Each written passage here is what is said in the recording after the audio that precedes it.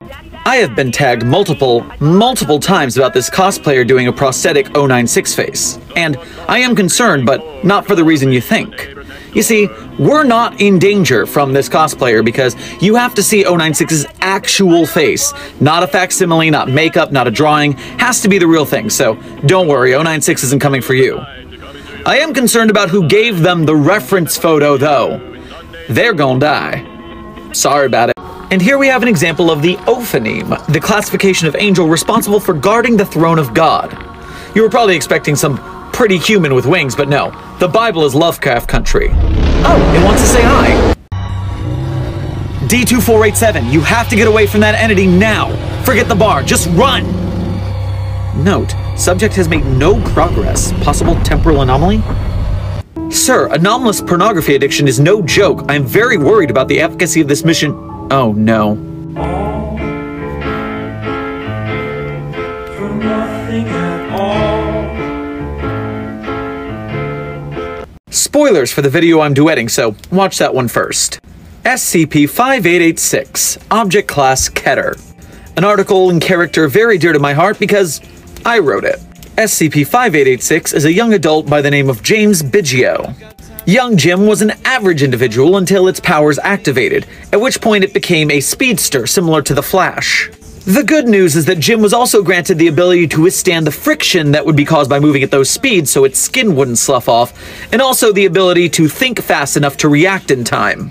The downside is that when you can think, what we've approximated is 54,000 times faster than the average human, one person saying a sentence takes days to you. Give it a listen on YouTube. Agent Volkov just dared me to say Candyman 5 times in a mirror. Probably another one of his juvenile pranks, but far be it from me to turn down the opportunity to disprove another urban legend. Alright staff, here we go for science. Candyman. Candyman. Candyman. Candyman. Wait, I have seen a lot of messed up creatures in my career, just in case this is real. Hey Chimera, I got a job for you. Yeah, it's because all the shit you did to 999, you... Did you know that there's a cult trying to create their own god, and they might actually pull it off? Oh shit, here we go again. Worst place in the world. It was adorable. Agent Applier was gonna ask out Agent Nelson, but he was having an acne breakout, so I sent him to Bright for some vanishing cream. He gave him what? That's the last of our supplies. Close this door, lock it, and allow no one in. Good morning, Foundation staff. This is Dr. Theron Sherman. As you're all aware, today is Dr. Jack Bright's birthday. And in return for his countless years of service to the Foundation, we are instituting what will likely be called the Foundation's new Purge. For the next 24 hours, the list of things Dr. Bright is not allowed to do at the Foundation is suspended. Good luck. And have fun, kid.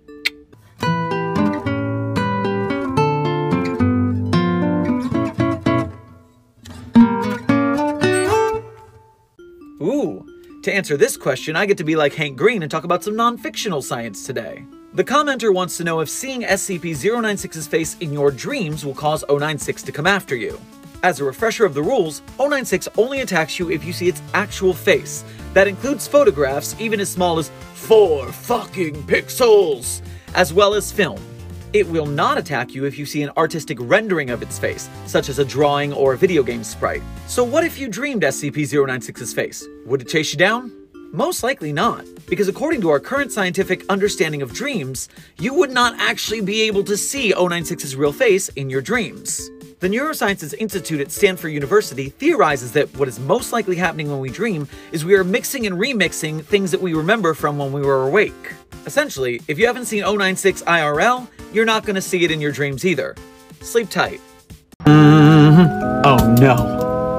Which of you forgot to give the overlords that live above the sky their snacks? It's okay, buddies. I have Cool Ranch and nacho cheese. Don't be racist. I am a building. Alright, good. The entity has stepped into the containment glyphs. The entity is similar in nature to what we call sackable. Oh, I'm giving the thaumaturgical department a piece of my mind later. Oh, you finally arrived. What the hell are you wearing? It's my ass-kicking outfit, bitch! Oof. Located in Greenville, South Carolina, the It's Raining Men phenomena inspired the song of the same name. It was too hot for InfoSec to keep it off the charts. As a child, I thought sharks were my friends. I know better now. You must be truly desperate to come to me for help. Hold up. Are we the bad guys? Use Daredevil to contain 096. This is just a hypothesis, but I'm pretty sure Daredevil would actually activate 096. Point 1, Matt Murdock does not see with his eyes, but echolocation and hearing and all that kind of stuff. This allows Matt to see the outlines of things. And if my 5 minutes of Google research has done me well, that's exactly how blind people's brains react in real life. They still process in the visual processing centers. I mean, real-world people aren't Daredevil accurate, but you get my point.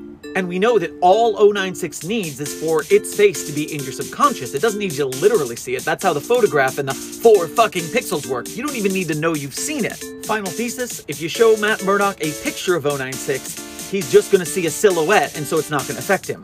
But if you showed him 096, he'd see the outline with his echolocation, and he'd get eaten. So the other week I made SCP-173 as an anime girl, as a joke. And my friends thought it was funny, so we made it into a little dating sim demo.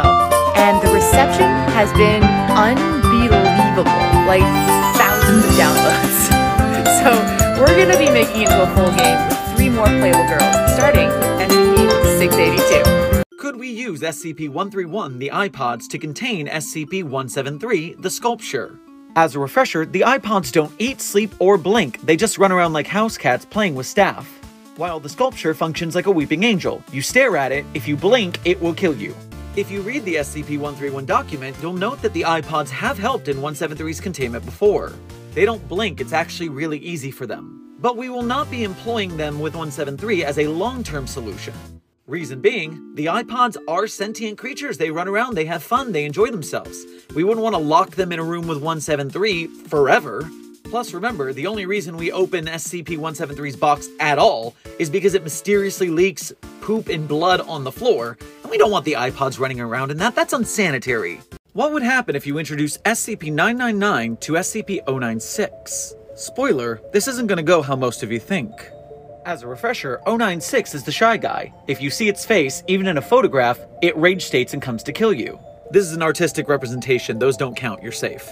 Next up, we have SCP-999. This little gooball's touch induces a mild euphoria that increases over time and has been used to treat PTSD and depression sufferers. But you gotta ask yourself one question. Is this really SCP-999? The description in the article is very clear. 999 is 120 pounds, is 6 feet wide and 3 feet tall, and it says nothing about it having eyes. That's right, just like people who talk to their Roombas like they're their pets, we have anthropomorphized this little gooball into a mascot character because that's what humans do. This is more like what actual 999 looks like. No eyes, no 096 attack. Couple that with the durability 999 has displayed by being stomped on by SCP-682 as well as taking a bullet, and I don't think 999 is in any danger. But then we ask, what effect would 999 have on 096? People who are looking for a happier ending might imagine that 999's euphoric effect might cure 096 of its shyness and cause it to no longer attack people, maybe even being able to quell it down from an attack rage. I apologize, my friends, but I and the SCP universe as a whole are not that optimistic. As per 096's documentation, we don't even know if the entity is sapient. All we've ever seen it do is pace, sit, cry, and murder. At least with the 999-682 test, we knew that 682 was capable of thoughts and feelings and emotions. It just hates us so much that it only displays rage. My hypothesis? 999 and 096 are at a stalemate, and neither really affects the other. Got a different take? Discuss it in the comments. See you, buddy. That is a very awfully difficult answer to give you, on who is my favorite, because, I'm not allowed to share that opinion.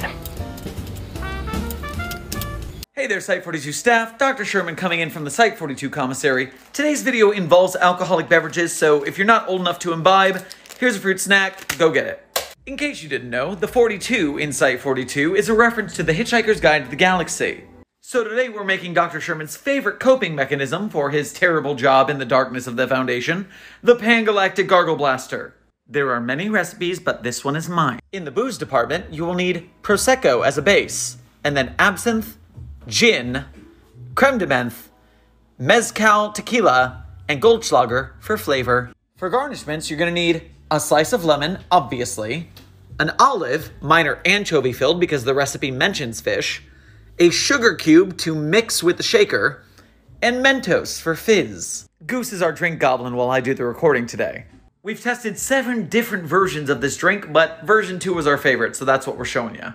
Start with 1 teaspoon of absinthe, 1 ounce of gin, half an ounce of creme de menthe, mezcal style tequila, and Goldschlager. From here, you add 1 sugar cube plus some ice, and shake, shake, shake, shake, shake, shake, shake, shake, shake. Strain into your glass. Fill the rest of the way with your Prosecco or otherwise bubbly.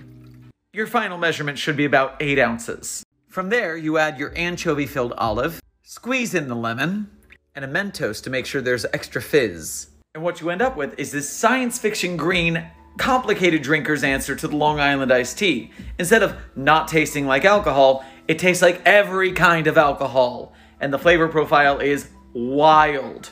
Sláinte, y'all. I want to show you a picture from last night that really upset me. Okay, but in my defense, Rosa bet me 50 cents that I couldn't drink all that shampoo. That's not what I wanted to. You drank shampoo? What? No. You're the one farting bubbles. What do you get when you cross SCP-682 and Bayonetta? An objectively horrible idea! Turn an SCP-682 into an anime girl like that bad dragon needs to be any more tsundere. As if I wasn't traumatized enough by the Sisters of Cheyenne Point where you could date Clef and Bright and Kondraki. Or the SCP-3199 dating sim. Yeah, some of y'all saw this naked in the kitchen at 3 a.m. eating shredded cheese chicken man and decided, I want some of them herbs and spices.